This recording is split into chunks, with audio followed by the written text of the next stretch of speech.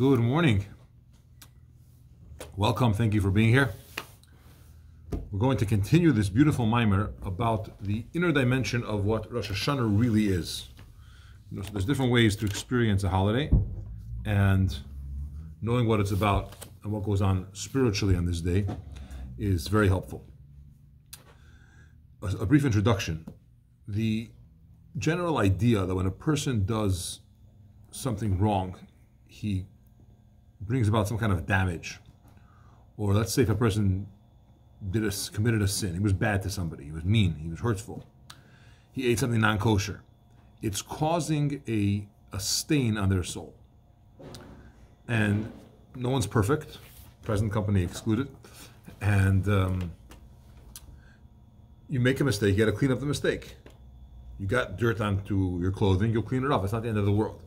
Now, depending what you did, depending how strong the dirt is, that's how the cleaning process will be. But that's what Teshuva really is. Teshuva says, I acquired some kind of stain, some kind of blemish, dirt, something on my soul, and I got to clean it up. And the process of cleaning up is regretting the past, confessing to Hashem, we don't confess to humans, resolving not to do it again. There's the spirituality and the holiness of the day of Yom Kippur, or in general, the 10 days of Teshuva, which help us get there. And literally, you could erase impact of the past. Great opportunity. The question, however, is what happens when you miss a positive mitzvah? There's no blemish. They didn't do anything wrong. Tefillin on August 29th, yesterday, is a necessary mitzvah, of course, and it brings something into the world, into you, into your neshama, some kind of, let's call it, flow of divine energy as a result of that mitzvah, any mitzvah. How did you know I didn't have time to put on my Rebbeinu Times yesterday? Really? I had no idea. I just saw that. So when you do something, well, I got to switch examples then. When you do something positive, you bring onto your neshama something positive. If you missed matzah last year, you could eat matzah this year 1,000 times in the most expensive matzah, whatever else you want. It's not going to make up for whatever you tried to achieve last year, because last year is last year. Now it's this year. Shabbos candles, right?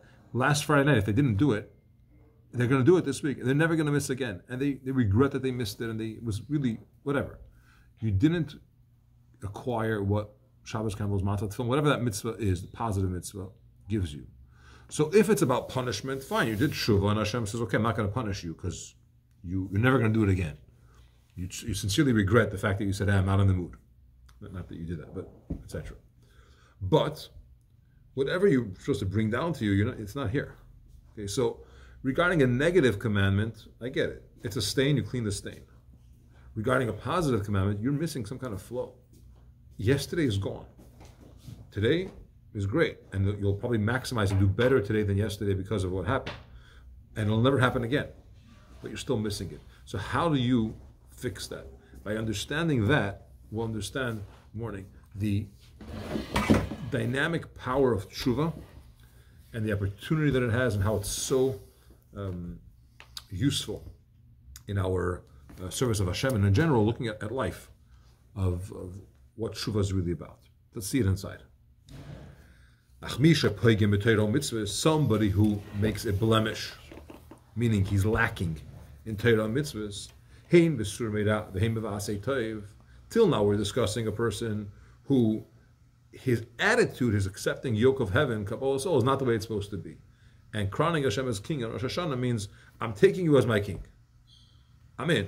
In the past, maybe sometimes it wasn't with Ava Uberatzin, as he said, it wasn't so loving, it wasn't so desirable. I had no choice, so I showed up. But it wasn't really like, oh yes, I want to serve you, Hashem. And that's a problem. And Rosh Hashanah, we want to commit to being more devoted and like there's no way out and I'm fully there, and even doing it with a love and a desire. But we weren't talking about someone that's messing up. Now we're saying, what about somebody who blemished? Someone who made a mistake, who we're talking on purpose, who didn't do something in Torah mitzvahs.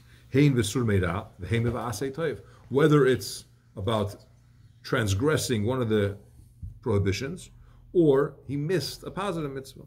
Kol chad lefum mai diyada benafshei. This is Aramaic. Each one according to what he knows in his soul. Meaning every person according to their level what they may have missed or transgressed. He can't bring forth this supernal desire which we keep talking about, which comes on Rosh Hashanah. It's Hashem's want to create a world, which is the flow of the new life source for the coming year. He's lacking in certain areas. How is he going to bring this down? This is the great advantage of Rosh Hashanah and general 10 days of Teshuva. In them and through them you'll bring forth the Ratzon, the divine will. Normally, there is a standard process. You have to do certain things, the Ratzon comes down. What if I missed it? Well, thankfully we have a Seres Teshuva. Seres Teshuva, it's some kind of access, not a shortcut, but it's direct. And you could get things in a way, you could bring forth this desire of Hashem in a way that's not typical or easily accessible the rest of the year. So we're looking at it not about reward, punishment, what happens if I don't.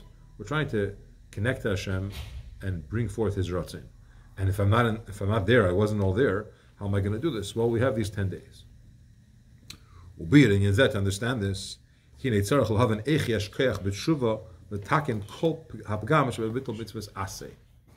what I started with.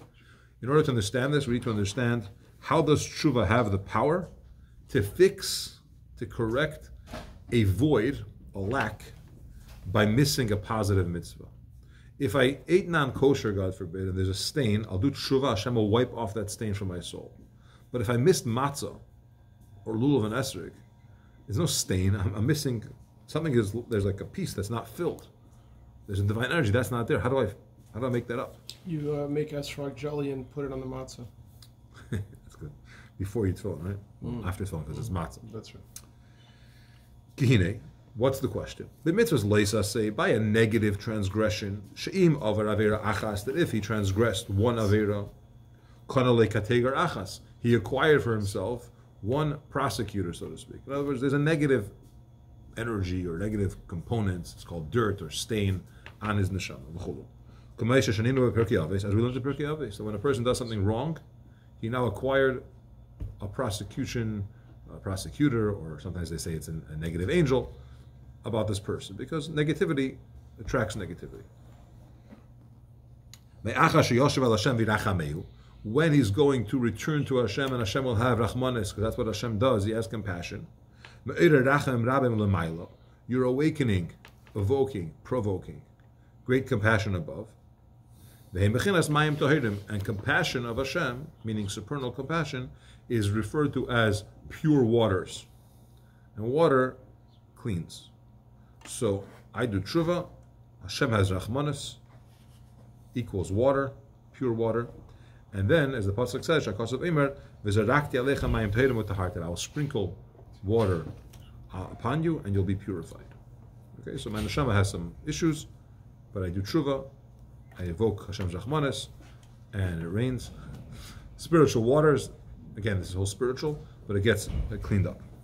There's also a pasuk that says if Hashem will wash off the dirt and so on. Through this we say, we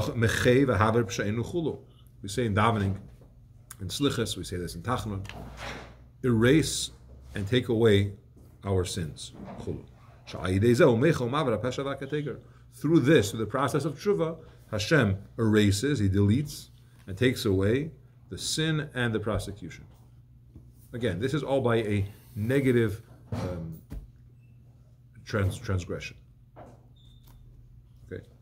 Till now we spoke about water.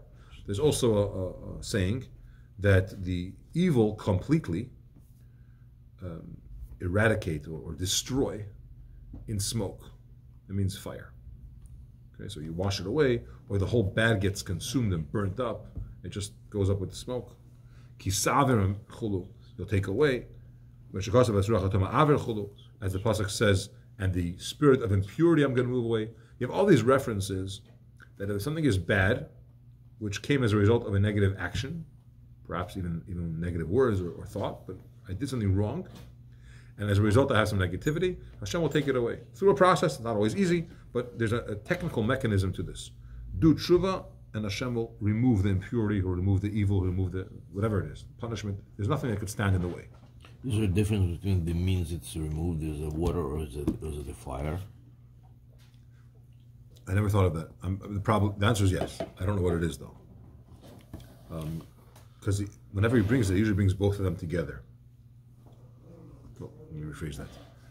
Often they come together, water and the removal of smoke and so on. But, So you're saying we should go burn a fire. Sounds a lot like Gehenna. well, this is not Gehenna, this is taking away Averis. More like a mikvah. Getting of impurities. Pretty What were you hot saying? one. Hot one. You were saying something? Oh, I was just going to say that he's saying that like I should go burn a fire at the prosecutor's office, and then that way Yeah, I don't recommend it. yeah. Okay, this all makes sense for negative mitzvahs. I caused the stain, I'm going to clean it.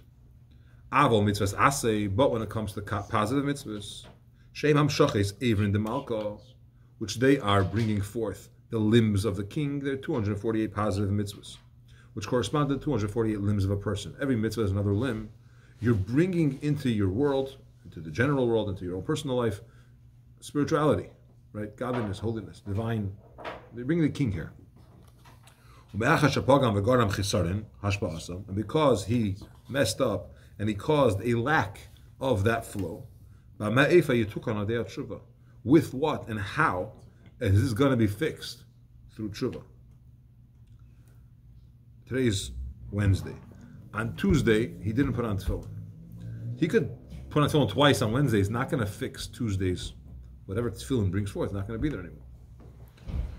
And again, it's not about punishment. There's no punishment. He did tshuva, it's all fine.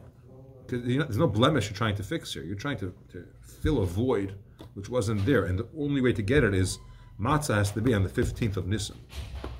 Or Pesach Sheni if he missed. But he's not going to make up for it by eating matzah today. That there should be the completion of their flow and filling their lack. How do you do it? So to understand this, we have to delve deeper.